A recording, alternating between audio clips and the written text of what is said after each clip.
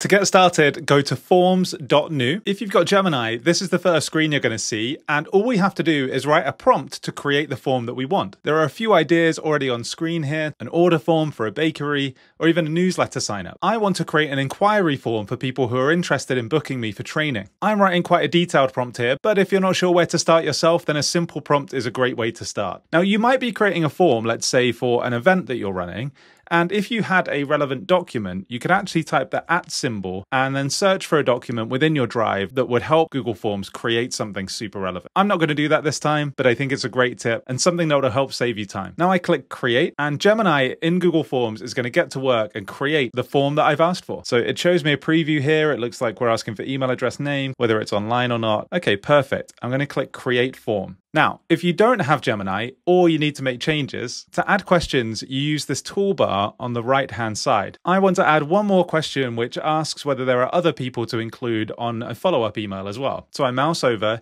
click on add question, type my question in the text box here. I'm just asking any other email addresses I should include in the follow-up, and then you can choose the question type on the right-hand side here as well. Now, I'm just going to choose a short answer for this. People can still type as much as they want, but it doesn't take up as much space on the screen. And I want to move this further down, so I'm going to click and hold on this handle here and just drag it underneath the company name question here. And in fact, I think the email address question should probably go just above that one, so I'm going to put that down here as well. Now, whilst Gemini has done a good job with the form, I definitely want to make tweaks before I get into designing it. So I'm going to click on the name question to start with, and I can make this required, which means people can't submit the form without filling out that question. And in fact, pretty much every question on my form here is required, so I'm going to go through and do that for each one. And for some of these questions, I want to include a little bit more detail. So let's take this group size question as an example.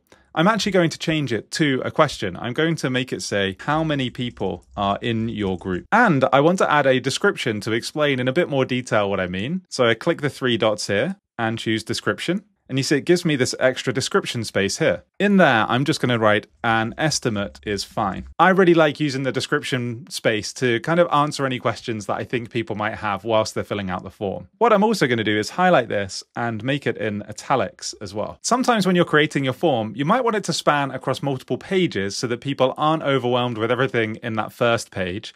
Or you might need to ask for certain information based on an answer that they've previously given. So in my example here, let's imagine that if they answer in person, I need to capture some more details. But for all the other ones, we can just go ahead and submit the form. An advanced feature in Google Forms allows me to send people to a different section of the form based on the answer they choose.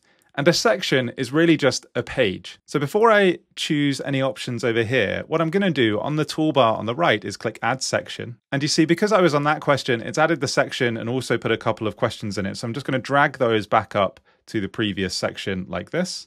And I'm going to call the title of this section In-Person Details. In this section, I'm just going to have one extra question. I'm just asking if they have a suitable venue already, or if they'd like me to find one as part of the training. Now, with some questions in Google Forms, it will give you suggestions for the answers. So I can click on those answers that I want to add, just yes or no. I'm actually going to add a bit more detail. And again, I'm going to make this required. Now, if I go back to that question where I ask them where they want to run the training, I click on it, click on those 3 dots on the bottom right again, and choose Go to Section based on answer. That gives me these extra options here. And for these, I want them all to just go straight away to submit the form, except for the in-person one. I'm going to click.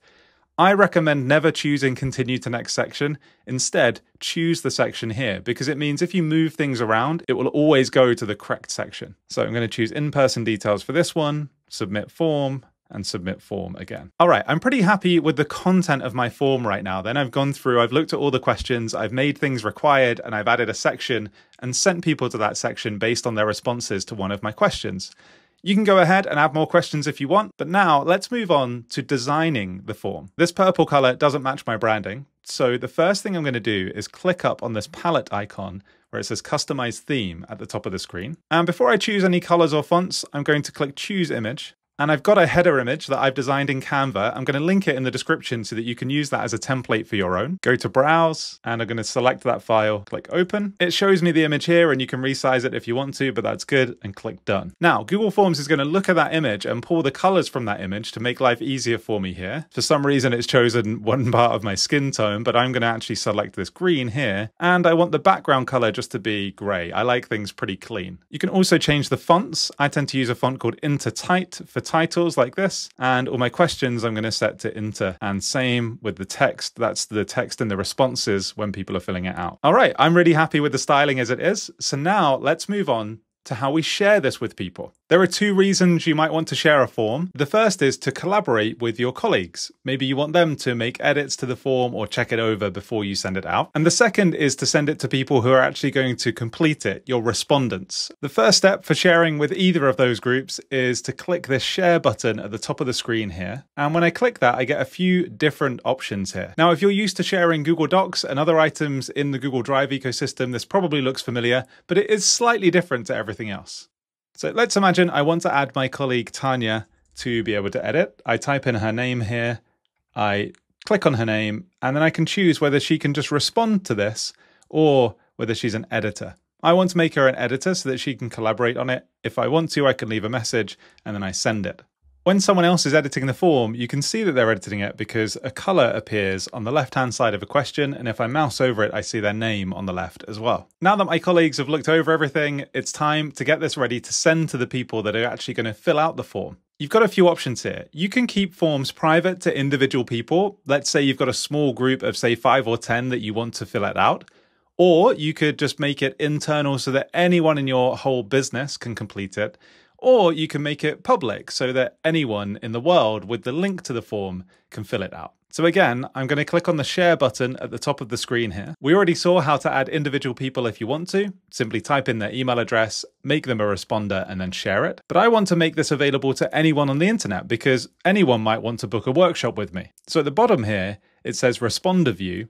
At the moment, it's limited to just my organization called How To Tech. But if I click here, I can say anyone with the link. That's the first step. Even if I shared the link right now, people wouldn't be able to actually fill it out. So I click done. And before I publish this so that people can fill it out, I'm going to click on this eye icon at the top of the screen to preview what it's going to look like. So here's my preview. At the top of the screen, it tells me we're in preview mode. It also tells me it isn't published yet. So if I was to copy the link and send this to someone, they wouldn't get access to it. And I can maybe even fill it out myself just to give it a test. If you've set up a question that branches to a different section, you probably want to test that now as well. So I can give that a go here. Click in person, choose next, and it goes through to the next section properly. And if you're happy that everything's working, we're just going to close this tab and go back to the tab where we're editing the form. Then we're going to click the publish button on the top right of the screen here. You see, I already set the responders so that anyone with the link can fill this out. Now, this is where you would share out your link. So at the top of the screen, there's a button here that says copy responder link. I'm going to click that. It gives me a long link here. If I click shorten URL, it will give me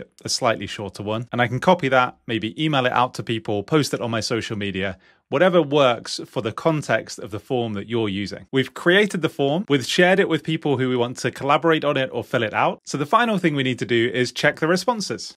Once they start coming in, you'll see a number next to the responses tab at the top of the screen. So let's click on there. And the first tab we get in here is a summary of all the responses. So if I scroll down, I see all of the answers to each individual question in the different sections here. And for some questions, Gemini is going to offer to summarize the responses for you. This is really good if, for example, you've asked for feedback, you haven't got time to read hundreds of rows of responses, but you want to get a general feel for how people liked the training, workshop, or whatever it is you're asking them about. I just click on Summarize Responses, and Gemini gives me a quick summary of everything it sees in that question's responses. Back at the top of this page then, I can also look at responses by question, which might be helpful in some cases. So I can choose the question, like dates, for example, and it will show me all of the responses to that date question. I see 2 left it blank.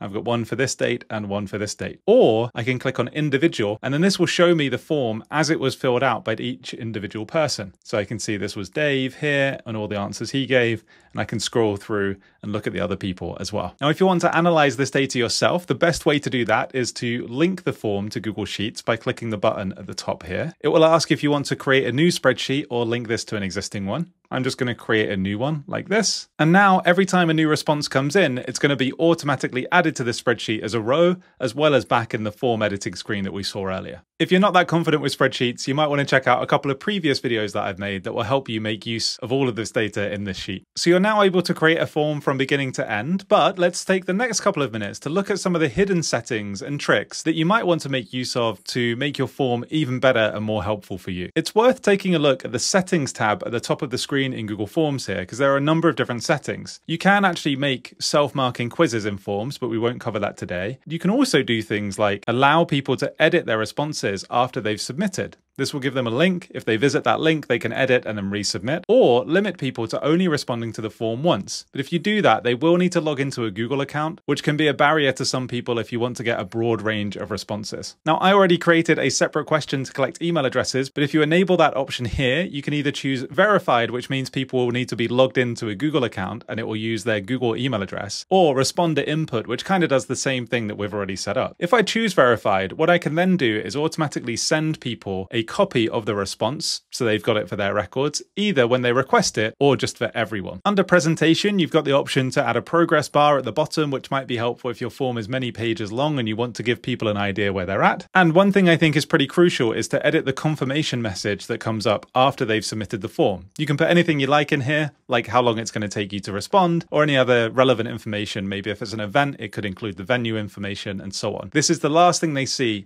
after they've hit the submit button on the form. If you're doing some kind of poll or survey, maybe internally in your company, you might want everyone to be able to see the results for fun, so you can enable that here as well. And if you stayed this far, you get my top tip for using Google Forms, which is to go back to the responses tab, click on the 3 dots at the top here, and then click on Get Email Notifications for new responses. And that means you will get an email in your inbox every time someone fills out the form. It's a really invaluable way to keep on top of inquiries, especially in forms like this one that I've used as the example today. It's likely that there's a deadline to filling out your form, so the very last thing you're probably going to want to do is click back on the Published button at the top of the screen and then toggle Accepting Responses to off, and that will stop people from being able to fill it out. And you can even put a custom message here, something like, "Apologies, the deadline is now passed. If you've got any questions, here's my email address." By the way, I send a weekly tip every Wednesday for free to my email subscribers of Workspace Boost. Click the link in the description to sign up and you'll get the first tip in your inbox straight away. So I hope that was a helpful look at how to use Google Forms with Gemini to help you save time. If you've got any questions, drop them in the comments.